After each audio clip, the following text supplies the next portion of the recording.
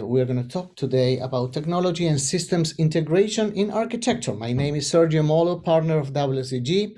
This lecture is part of our active webinar and educational program that we have in our company.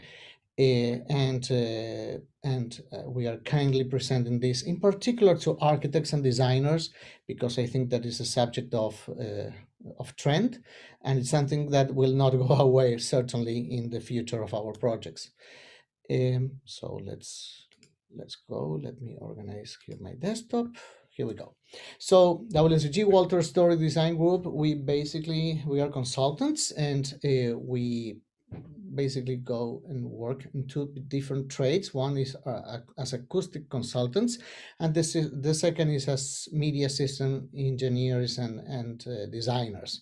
And we work for different types of projects. The company was created in 1969 by architect acoustician Storyk, and after more than 50 years of work, we are a global organization.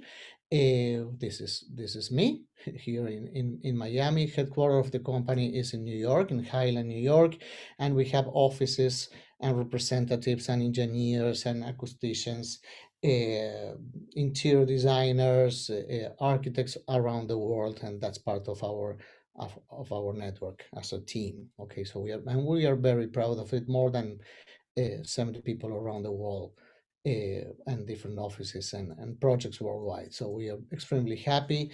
As I mentioned, Walters-Storyk Design Group is a registered provider for AIA in their continuous education program, and this will give you 1 credit.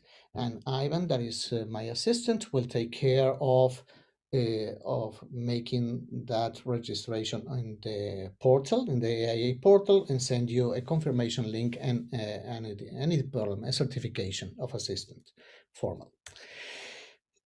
So every day we are attacking projects with a lens, that is our trade, the lens of architectural acoustics. So we review the architectural acoustic design and consulting needs, both on isolation, structural acoustics, and internal room acoustics.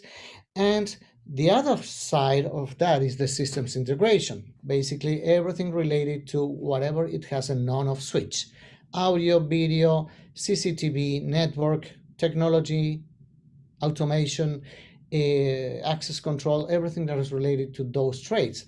And our task is to understand on a program level, understand what is the need of the project. The project could be a home theater or could be a stadium. So the program is pretty diverse, and we should understand those program requirements and trying to marriage, okay, to be the nexus between the architecture, that is what you create, the spaces, the amazing spaces that you create, and this acoustics and technology integration, and make it all in one effort. And we respect that art, we respect the design, as we are designers too, and we want to incorporate into the art of your design the science of technology and acoustics. That's what we do every day, and that's the lecture that we are going to have today. We work for large, medium, and small size architectural firms, and we are proud of it. So we consider partners on every of those projects where we work, and for different brands, some of them completely related to technical activities, because that's the world where we started. We started in the recording studio world, but now we are touching projects that are related to any kind of facility, as we are going to witness, and we are going to explain in detail. And of course, we are doing this based on standards. So we do believe on standards, on codes, and those standards sometimes are technical, sometimes are determined by users, like TripAdvisor, Yelp, Facebook reviews. But in the end, it's all about experience. And it doesn't matter if we are talking about the Olympic Committee standards or if we are talking about quietness inside of the restaurant, okay? What is important is the experience, is how people will perform and perceive sound and technology inside of those spaces. So again, the challenge is to unite the disciplines of architectural acoustics and technology in order to create an amazing space. And the challenge is really a challenge because there is a kind of battle of different forces, okay? Architecture, the function, the aesthetics, the view, the vision of the space, and then trying to those amazing spaces to make sounds good. And sound is not only related to the speakers, okay, but also related on how the sound will behave inside of those spaces. And that study, okay, the study of performance program sound is an old story. Okay, this is an amphitheater from a few hundred years before Christ. Okay, and you can even see in this very specific picture that there was some kind of science about the position of someone that will be on this stage, maybe talking political or maybe creating an entertainment space, and the audience, okay?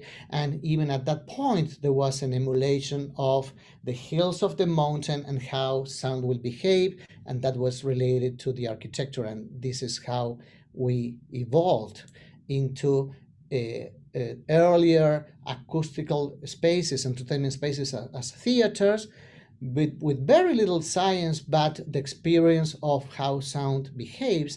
And of course, that evolves into more sophisticated spaces.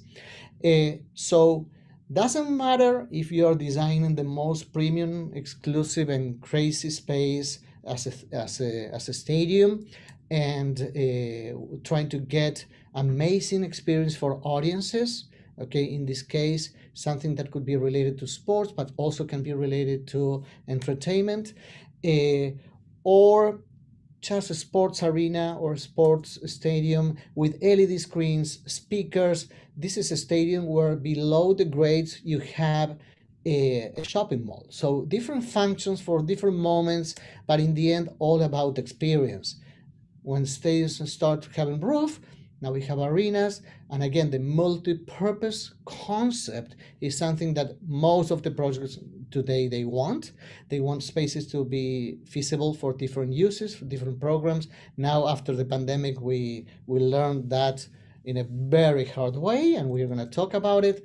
But in the end, there is a vision, there is a program, and we can assist that vision and that program with the intelligent use, smart use of architectural acoustics and technology. And today we're going to focus on technology because there's no space, there's no project, as you can see in this quick gallery of our portfolio, there's no space or no project without a very deep intersection with technology. And when we are talking about technology, that means under comma low voltage. There's no low voltage without voltage. So there is a certain interaction between all these toys, all these elements, technical elements, and power and air conditioning, and of course its interaction with the final feel and look, the final design, and the final approach and design intent of these different spaces. So it doesn't matter if it's a recording studio or a restaurant. It doesn't matter if it's a shopping mall or a transportation hub, an airport, a train station, a TV station. In all these cases, there is certain interaction between these factors, and today we are going to study them in detail, in particular regarding technology, okay? And the buildings have technology, or the technology has a building. I don't know which is first, but in the end, it's all about the experience, the human experience. And something that we learned during the COVID era, okay, it's something that started much earlier than the COVID era, but it was incremented drastically during the COVID era, is the need in residences of a certain space to do exactly what we're doing today, but inside of a residence or a space, to have a teaching experience, a learning experience, a content creation experience, a working experience. So we give it a name, okay? We created a name of an e-studio, that is a space inside of a residence or even a corporate space that it was enhanced for this professional level of a variety of needs on AV content creation or production, remote teaching and learning, or working at home. So doesn't matter what you're doing in that space. We started with the concept of the home studio or the home theater, etc.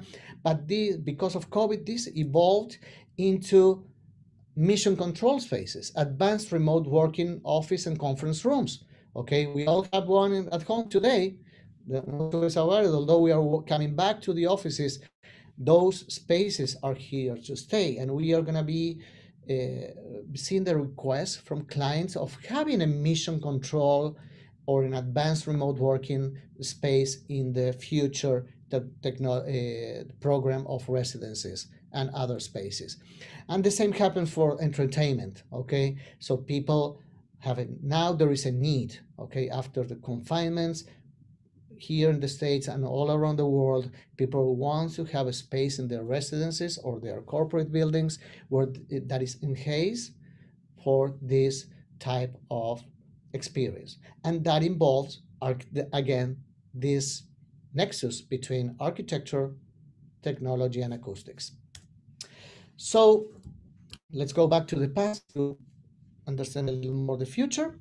The evolution of the audiovisual experience. And the audiovisual happens since the day the human was created, just because our brain, our head, 2 ears, okay, normally an axis, okay, a central axis, so we can perceive sound coming from different directions because of this, the ears positions in between our head, okay, and that will give us the sense from where the sounds come. That's why we said that we have a 3D hearing capability, and that capability not only give us the sense of direction, but also the sense of quality or content, okay, and we are able to react to the challenges of daily life based on that experience.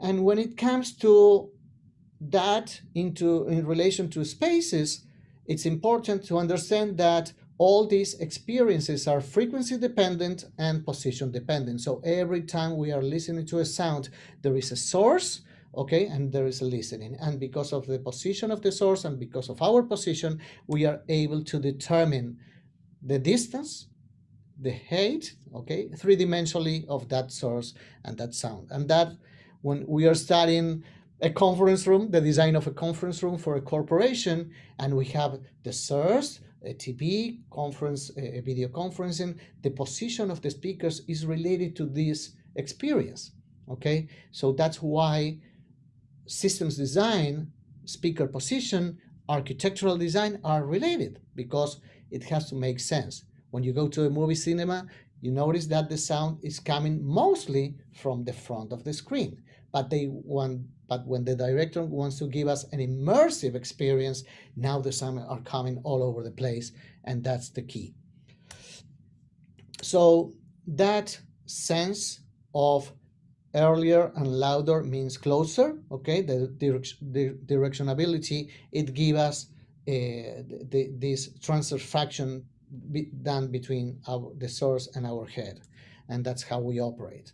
And people have been studying this a lot of time, okay, but in particular related to music, because in these concert halls the idea was that the sound that is being generated by the orchestra is being projected nicely and evenly through all the audience, okay. And something magic happens in the end of the 19th century when someone was able to collect that information and put it in some kind of media.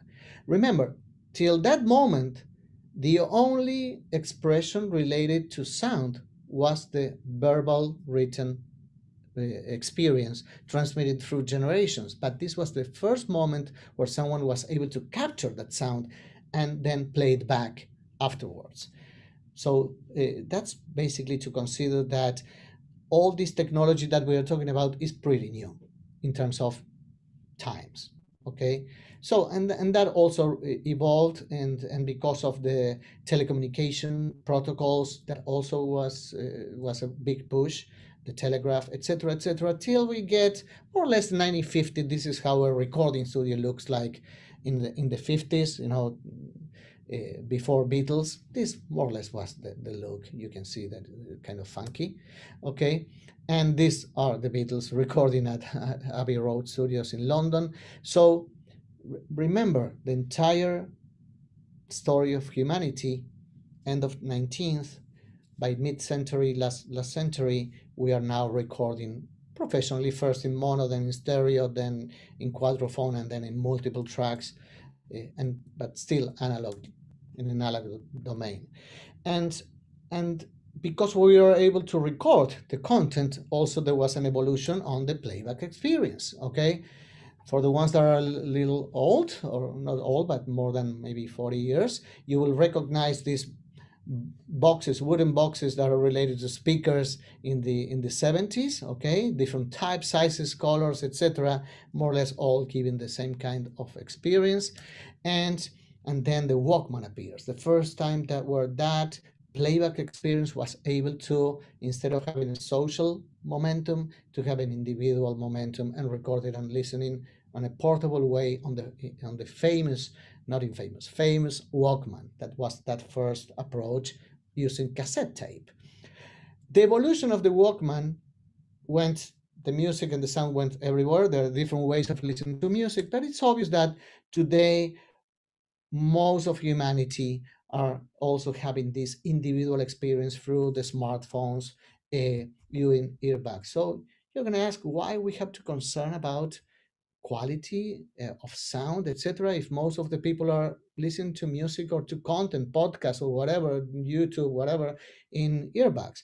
The reason is because at the same time we are trying to get as good as possible in that experience, using the most sophisticated speakers and systems. And in terms of audiovisual evolution, that the same happened at home, where we as architects, designers, we are concerned. So there was no TV, there was radio, okay? People listening the radio, the family together. When the radio evolved into the TV, the same experience went to the TV. And the quality of the video quality and the visual quality and the audio quality was so bad that everybody was really close to the object because of the lack of quality and transmission. But thanks NASA, thanks going to the moon, etc., that evolves. We went to color, we went to stereo, we were able to record uh, at home the content, so that was also a huge evolution. And today most of our experience are related to streaming media, and we don't even have at home anymore CDs, physical media. Everything is related to zeros and ones being webcasting through the internet. That's the experience today. And the same happens with the places where we create the content, from those old recording studios, and the new era of recording studios starting in the 60s with Jimi Hendrix and other artists. That's our story interjects to that. And having recording studios today that even looks like homes, and even having no studios, just having a virtual representation, and the Google's experience. So everything is happening today. A lot is happening with, as I mentioned, with smartphones, but we have an amazing array of ways to receive the content and to experiment that. So understanding that evolution, now we can go to the nitty gritty of our talk. Okay.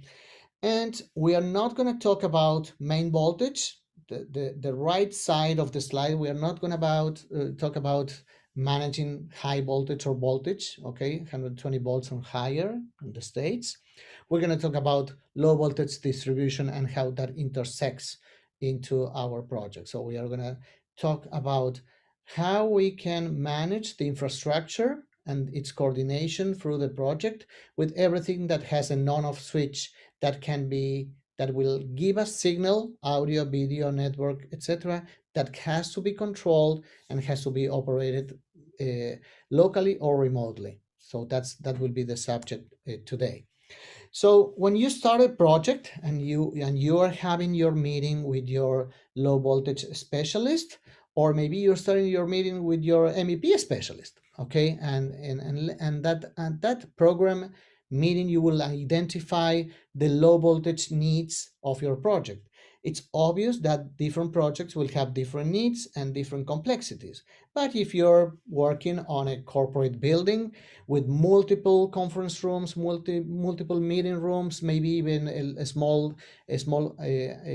auditorium. Okay, you have distributed audio, distributed video. You need to be able to assist people walking through the building, so you have some kind of digital signage, and and all these need to be coordinated into the drawings that in the end will be part of the MEP package. Okay, but those low voltage drawings that are completely related to the program, but will have correlation with the electrical needs, but also with the interior design needs, all needs to be addressed as early as possible in the project in order to have the right infrastructure. A contest done by Hilton, okay, the hospitality chain.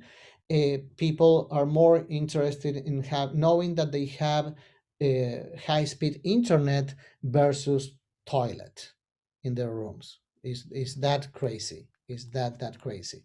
So that's the importance of infrastructure and technology in our projects today. So as in any architectural project, okay, this in the same way you go through discovery or define the schematic design development, uh, technical development and construction documentation, etc. On the architectural side of the project, on the MEP of the part of the project, the same happens on systems integration. As early you can identify, connect, and explore with the client experience and the user's need, earlier you're going to be incorporating those components, that information into your project.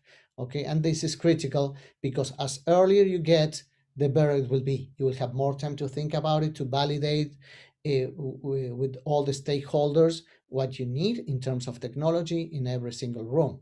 Okay, and then that information will be related into system design drawings, into infrastructure drawings, boxes, conduit, J boxes, etc., power requirements, and then you will have a bidding package that can be sent to whoever will be in charge of the implementation of that technology requirement. And in the end, you will be during your project, you will supervise that construction.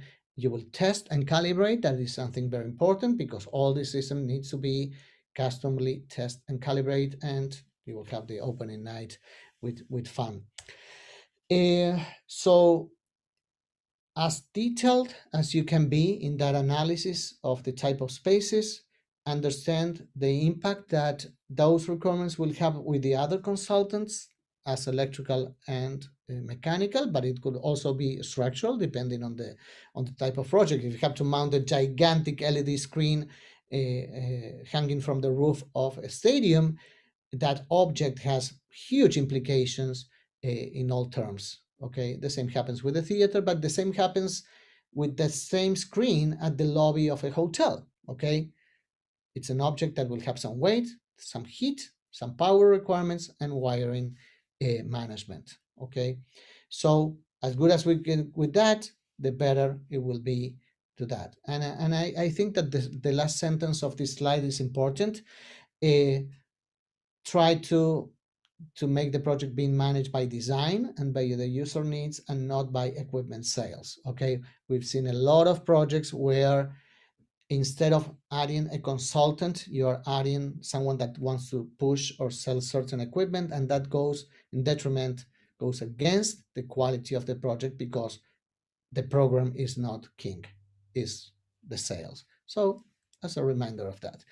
And you know that in the systems world, we like these acronyms without the VHS, HDMI, CD, DVD, all these concepts. But they have a reason, basically to simplify the words. But and you're used to that, and we are going to continue looking to this acronym, so that's part of the lingo of what we do. So which are the elements that that program needs to address? Which are the components on a system design that we need to be taking care in that particular phase, okay, of programming?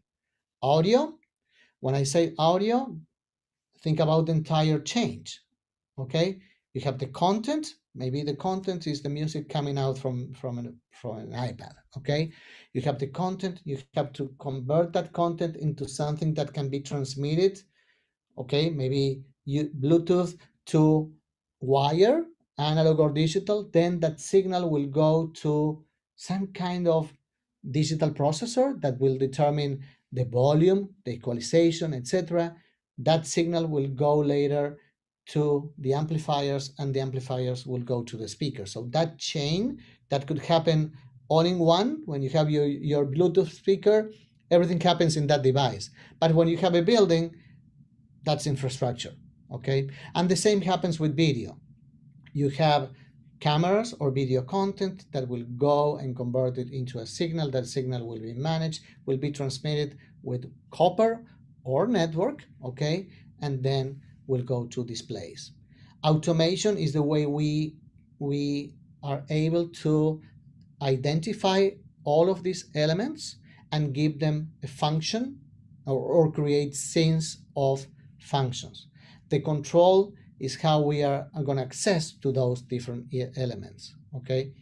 The network is what we used to call the data teleports, the data network, the IT communication between the building. And this subject is huge because today a lot of things happen through that network that could be wired or wireless. So you have different ways of communicating those signals, okay? And those signals normally are also carrying data. They're carrying your internet, they are carrying maybe your telephone system, and sometimes that network also carries your CCTV system, your cameras for security, your access control. All is part of that network, okay? Alarm, fire, and safety that are part of the MEP responsibility. It's also touching in different moments the systems integration of low voltage, okay? And the same happens with HVAC, because sometimes you want to control the HVAC through a centralized system, and the same happens with power, and the same happens with lighting. So there is a huge array of elements that are related to the systems integration design, that are related to all the other consultants and trades through a building. Okay, so in that infrastructure design, we have to think about all the elements that will have a on-off switch that we will need to access, control it, and operate it. And sometimes if things go wrong, okay, that's a little joke, but shit happens, as you all know. But we are trying to avoid water coming through outlets. But it's a joke, but this happened first. And the second is sometimes the wrong voltage, okay, the wrong signal goes to the wrong outlets, and that's something that could happen.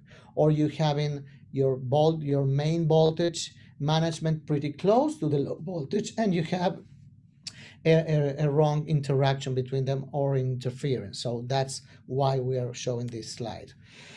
So let's talk about, once we identify all the things that are related to this low voltage management in the computer world, we can convert it into a centralized intelligent system management, and we call that BMS, or building management system.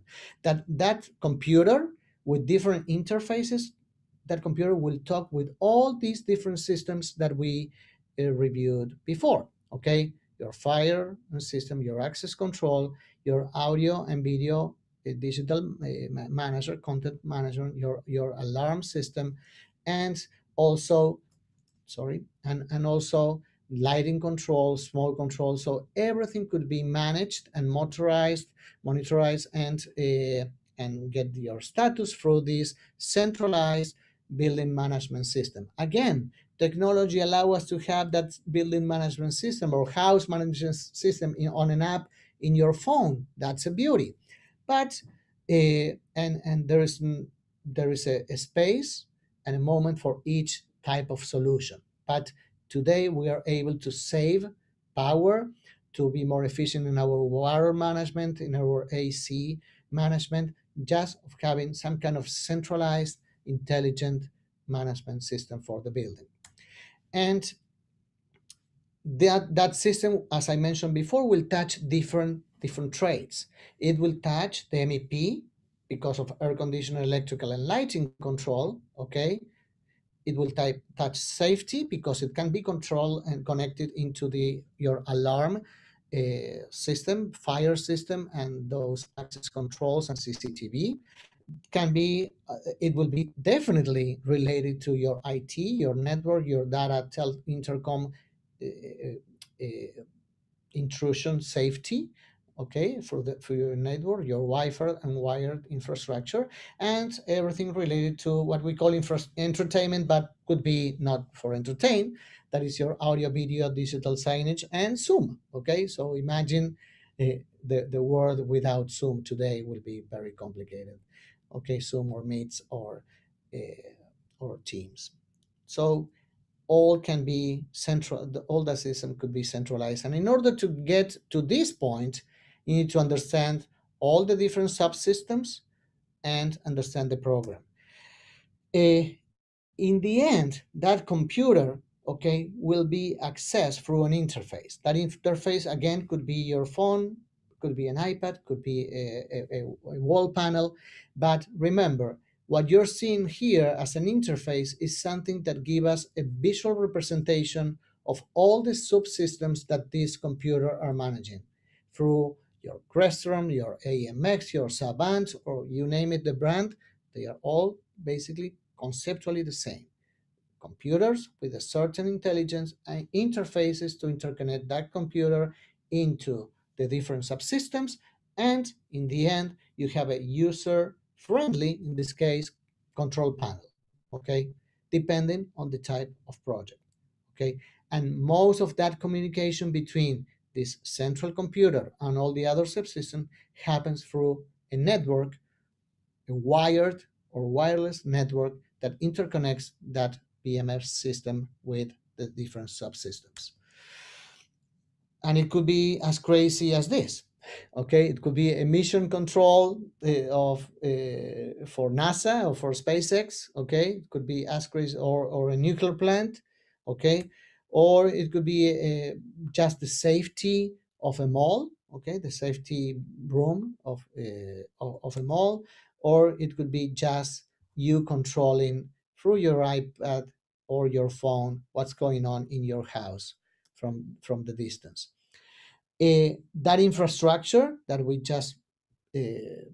that we just commented will be related sooner or later to some kind of room that will have requirements of temperature, humidity, and safety for the equipment that will manage all these systems. Sometimes it's as stupid as an equipment closet, sometimes could be a complex CMR or central machine room, depending of the size of the project. Okay, but in the end, you will have, if you are talking about a sophisticated project, a rack, okay, a rack that will contain equipment, and that equipment will be interconnected with other equipment through wires, and those racks, those elements will require power, okay, and those elements will create heat, and we have to make sure that we are carefully attending to those needs. The same happens with lighting control. The lighting control could be as easy as a dimmer controlling your lighting fixture. But if you want to have a centralized lighting control system that is also related and connected into your BMS, you will end up having electrical lighting panels that will host the computers, okay? The computers, these elements are switches and computers that will control your lights through different dimmers or circuits, and that requires space. So when you're in early planning of your project, if you're going to have a complex a lighting control system, you need space to host their panels. Normally, sometimes in the same room as the electrical panels, but sometimes a lighting control will go at the same place where the BMS or the audio video infrastructure goes, depending on the project and its interaction. As we mentioned before, this BMS system could have an interaction, a direct interaction, or at least sense the status of your electrical rooms, panels, and generators. So again, even low voltage do not touch high voltage, could talk with high voltage, and that's important. And the same happened with all the when we are mixing all the rooms in one, you can have the electrical panel, the lighting control panel, the low voltage panel, and the audio video equipment maybe being at the same time. But you can see that that infrastructure started to get complex. So again, when you're designing your space, do not minimize the areas of your building that will host these rooms, these panel rooms, these electrical closets, for sure, but certainly the low voltage closets or the AV rooms, as we normally call it, through your project. Okay, depending on the size of the project, okay, you could even have an audio video control room, a place where all this technology lives, and also you can have an operator that is monitoring what's going on, and that will require a space only. When you're doing an auditorium, this is more obvious because of the operation requirements, but it could be around any kind of space. This picture is cool because this is the control room of the Peloton cycles, the Peloton cycles that you're getting your spinning classes. Okay, this is the room where someone is controlling the cameras, okay, like on a TV studio style, the cameras coming from the spinning studio, okay, converting all that information into data, okay, and that data is being streamed and goes to gigantic servers, and later from there to each individual bicycle around the world. So even in that kind of scenario, the concepts are the same. You have cameras, you have microphones, you have consoles, you have switchers. All the information is transmitted, converted, and packaged through data. That data goes to some kind of cloud. That cloud distributes the information to the rest of the users.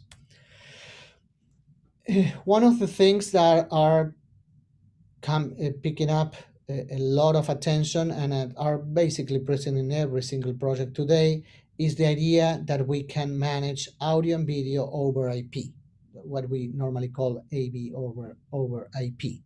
That means that all your audio and video signal, okay, it's been, once you have the camera or you have a microphone or you have the source of music or your cable box or your computer, whatever source you have, that information is encoded through different boxes, okay, and converted that information into a certain specific type of data, okay, and that data goes to a typical IP switch, okay. But the beauty is that as I'm encoding all the elements, that encoder and the object that I have behind it's an IP address, and that IP address can be controlled through the same kind of software protocols as I control computers, okay. So now you have an intelligent system that controls audio and video over the network, okay. I can control it, I can manage it, and then I can determine where all these signals are going to go. They will go to a TV, they will go to a video wall, to an LED screen, a projector, speakers, etc., etc. But imagine that instead of managing hundreds of miles of copper for audio and or video, now you're managing data through Cat6 or fiber optics. That's a huge change. The saving in infrastructure, you require more thinking, you require intelligence, but there's huge savings in infrastructure, conduits, panels, etc., by managing audio and video through over IP. And this is the present. This is not longer the future, is the present of integrations. So when you're watching, you're going to a hotel and you're watching TV, the new hotels, the signal that loads the TV is no longer an HDMI cable or a video cable.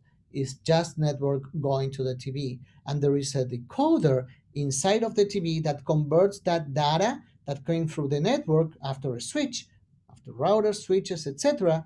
And the TV is doing the conversion, or a certain box is doing the conversion, the decoding of that information through the systems. Okay, so this is very interesting, and it's valid for a lot of different projects. Okay. Again, security control rooms, so multi-screens, etc.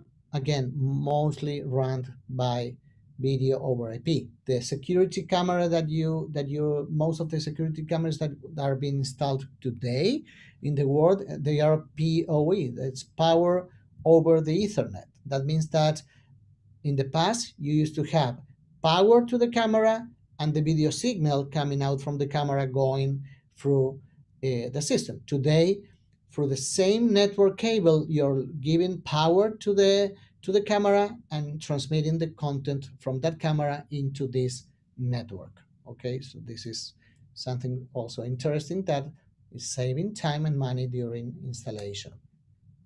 This is what I was related. The analog cameras and the digital cameras, they look basically the same, but it's completely different the way they are transmitting their signals. Okay, and more or less the same happens with access control. We used to have everything was power and video and data. Today everything is data. Okay, so this access control, both for face recognition or fingerprint or codes or fobs, etc. It's a network related event. Okay, so very important that for your infrastructure. And the same happens with digital signage or displays or any kind of visual in small or large spaces. A huge network will allow us to bring the right content into the right place. Okay.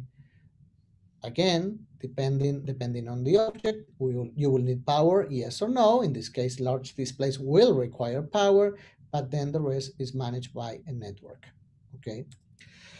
So, as I mentioned before, program description, okay, systems narrative, okay, that's a process. Understand the program, create a system narrative in plain language so all the stakeholders can relate it, can read it. It's not in technical language, it's in a very plain language so everybody, the different users from management to operations, everybody can relate to that narrative and validate the system the requirements.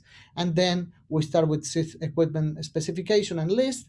From that list, we can start creating heat and power loads that will go to the other consultants. And with that validated, we can start with the layout and topology of conduit and infrastructure of this system. After that, we can go back to the boards, go and create a system design diagram, okay, that will go to the installer, and a final equipment location and distribution that will be coordinated with your interior designer, architectural, and MEP. That's basically the process, okay? So system narratives could come in different tastes. So you can have like a chart, room by room. So for example, you have here in a building, the different levels. Every room has a number, what the function of the room, what type of space it is, and which are the requirements for audio, video, interactivity, network nodes, etc., etc. You can make this narrative in a graph mode, or you can do it on a narrative text mode. But in the end, it's a way of simplifying the function and the different uses of each space. That narrative will bring us to an equipment list. Again, distributed by space, by function, and by need. That initial equipment list will bring us heat and power loads because we can assign a heat and power requirement, an emission to each different element allocated in different spaces, and that information will go to the MEP team, okay, as part of that, and that will give us very valid information of the requirements in BTUs and amps for the different rooms and different locations, and that is super critical for the MEP to create their system. And as I mentioned before, we are going to identify if there is a need or not of a CNMR or an equipment closet or any specific special area related to the management of this infrastructure. Okay. And that information will also get us what we call a visual system design. So we can start uh, designing on a visual way. So this is an evolution of that first narrative. It's a system diagrammatic visual representation that will give us the name and type of each main component and the way we are going to interconnect them. Okay, and that's the initial part of the system, the final system design that will also relate to wiring diagrams and all the different components that are related to that. Okay, and in parallel, we will be creating what we call the low voltage architectural drawing. That is the interaction, the coordination between lighting, RCPs, junction boxes, uh, smoke detectors, speakers, everything all in one. Okay, so we want to see that in the place where we are planning to have a speaker, for example, on a reflected ceiling, we don't have a conflict with a sprinkler, with a smoke detector, a light, or anything related to that. And that's a visual decision. It's an interior decision. It's an infrastructure decision. But in the end, it will give us the infrastructure topology and topography of that low voltage management. Okay. So we are now heading the end of the presentation. So these advanced technology requirements and improved acoustics, we are seeing them appearing basically in almost every building that we are touching.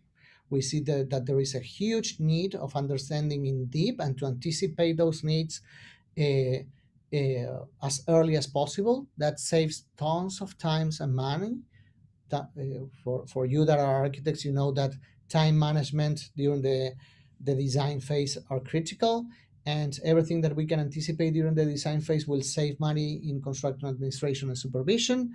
So that's very important. And today, in reality, even if you want to have invisible technology, speakers that you don't see, visuals that appear magically, okay, or wireless infrastructure, those ideas are possible. So it's up to you guys to push the limits in your creativity, and it's up to people like us to give you solutions in order to make that happen. So remember, we go back a little back and forth through the story. Okay, in the perfect world, that binaural or stereo experience. Okay, that experience is getting crazier. So we have the surround, and the surround, the 5.1 that I'm sure that you listened to that concept before. That surround experience evolved into Dolby Atmos, or the immersive experience, where you have multiple speakers in order to give you that 3D representation of audio. Okay, and when you relate that infrastructure or those requirements into real spaces, you start seeing that you have multiple speakers. That means that you have to pay attention multiple times to objects that will need a box, a wire, and will be a technical element that could be visible or not. Okay, and today that part, for the ones that are designing theaters or cinemas or any entertainment spaces, this immersive 3 audio, remember that first slide of the guy, our 3 audio experience. Now we are trying to make that 3 audio experience valid in both the content creation spaces, and also in our entertainment spaces. Doesn't matter if it's a home theater, okay, at home, or it's a private cinema, or a VIP IPIC style cinema, or a large space. And all, as I mentioned, all ideas are possible. Technically speaking, this is just at Lincoln Center. Rafael Vignoli was the architect. the Columbus Circle in New York shouting at 110 dBs, and inside you want to have a quiet space with perfect audio to have a lovely singer playing jazz or making a presentation. So the matter of acoustics, isolation, internal room acoustics, and technology, speakers, visuals, theatrical lighting, immersed into a magically created space.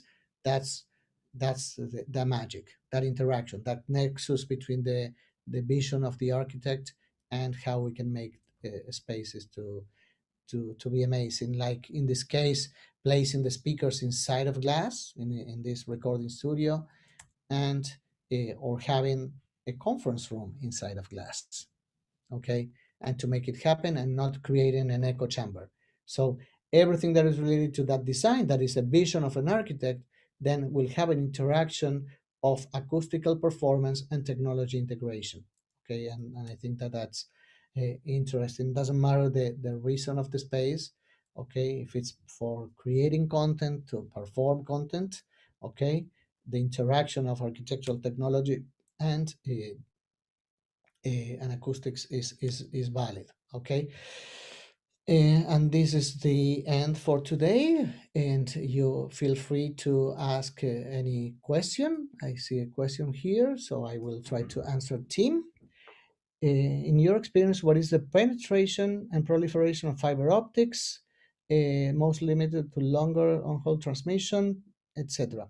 Okay, yes, fiber optic has a place in buildings, in particular for long distances, okay, or massive amount of data. Okay, remember that what happens in one fiber optic cables is equal to more or less 100 network cables. So, so there is a place for fiber optics, in particular when you're trying to move in between buildings, or if you have a building vertically, there, and if your room, if your main room is or underground or up in the higher roofs and the higher floors, you can have fiber optics basically to move your data vertically or horizontally in long distances. There is a place for everything. It's still a little expensive, yes, okay, and but there is a place for fiber optics in different buildings. Okay. Um, what is the best solution available for automation for studios and office spaces? Okay, I can tell you that all the brands, all the major brands that are available today, as I mentioned before, Crestron, AMX, Savant, all the even Apple devices or even Google devices are will do the part will achieve the goal. Okay, the key with automation is to not over design the systems, because sometimes you want to control everything, and in the end you're only in the practically you're only on a daily basis controlling very few elements. So but those are the brands today that will represent a right solution to your projects. Okay, so in terms of brands, but again, program first. Do not over design the automation. Now, I want to have everything. I have a residence and I want to have everything controlled with my iPhone. And in the end, the only thing that you're doing is turning the volume of your music and changing the thermostat. So you go crazy controlling things that you'll never touch. So I think that that's on a program basis. That's the right way to do. From Rocio, which projects you can refer as the best architectural acoustic integration and why? I think that when it comes to hospitality, okay, you will see a very interesting way of integrating architecture, because there are standards on hospitality, in particular in 4 and 5 stars. There are standards. You have a very complex system involved with changeable users. That means that although the users are typified, they are changing every day, and you have to fulfill a lot of different needs from different clients. So I think that in the hospitality projects, all main brands are making a huge efforts on giving you experiences like the one when you enter the room and you see your name on the screen of the TV. That means that there is a building management system that is integrating accounting, check-in, okay, and check-out, entertainment, audio, video, and your visuals. That means that there is certain intelligence behind the scenes going on for that to happen. And certainly that TV that is receiving, that is able to place your name in that dashboard main screen is connected to a certain building management system that is related to the project. So I think that in hospitality, big efforts have been done for that to happen. I hope that I responded that.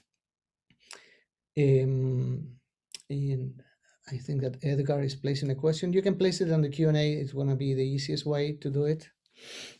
Okay, with Dolby Music taking over, do you think Dolby mixing studios will become more in e-studios? Okay, Dolby is guilty to trying to control the world. Okay, they want to conquer the world. That's their mantra. That's the way they operate. Okay, even all the other competitors to Dolby in the cinematic experience, in the film mixing, in the film theater experience, were killed by Dolby. You know, remember THX by George Lucas, DTS, Auro, all the other competitors. Basically, they have a huge trouble fighting against the monster. In my opinion, what will happen is that the content will always be the king. Content will try to find a way to represent their ideas in the best way. Dolby Atmos is a very interesting way of representing immersive audio.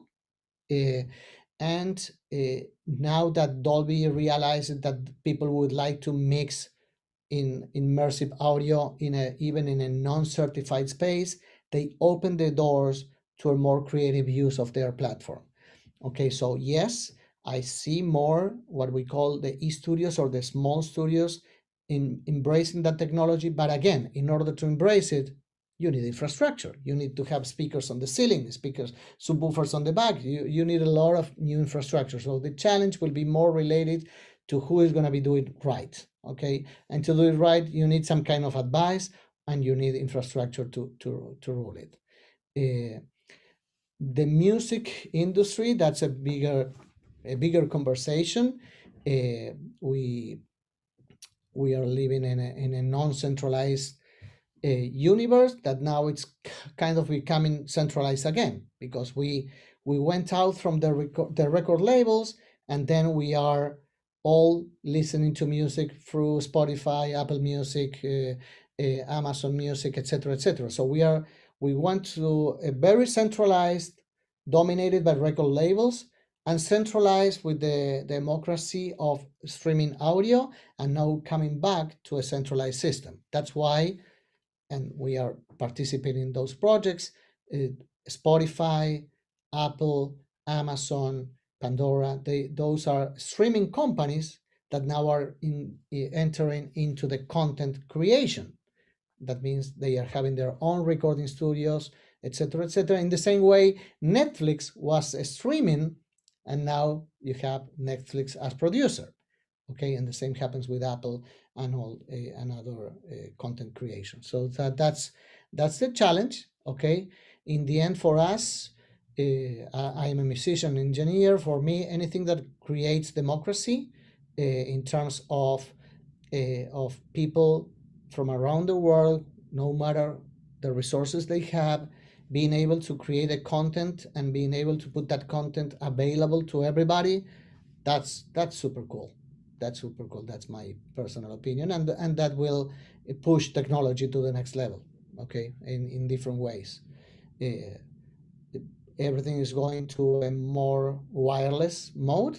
We all notice my laptop is connected wireless to the network. My phone, that's basically my life, and you're listening to this lecture around the world in your comfort of your house or your office. And I'm sure that a big portion of that connection is also wireless. So wireless is the future of all this. For certain things, I will not trust wireless only. That means that if I'm in a hospital and I need to monitor a patient, okay, and I have his vital signals coming from some kind of data, I would like to have a wire there, okay. I think that will be, at least that will be my personal my personal approach to the subject. So there is a place and a moment for all of these subjects. Okay, I have Felix Pereira. You want to talk? I'm allowing Felix to talk. Please go ahead. You have to unmute your microphone if you want to talk. Okay.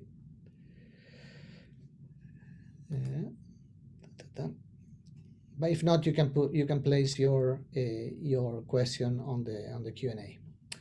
So we've done it in 1 hour. I hope that you have fun, that it was entertainment and educational. You can reach me on my email, that is sergio.molho@wsdg.com. You can visit our website for more information. And again, you're going to be receiving an email from Ivan with the certificate of assistance to this lecture, and the things, the LUs are going to be posted on the portal. So thank you very, very much for attending this, and I hope you have a safe day. Stay safe. You can get bags. It's the easy way of being safe altogether. Love you, and have a wonderful afternoon.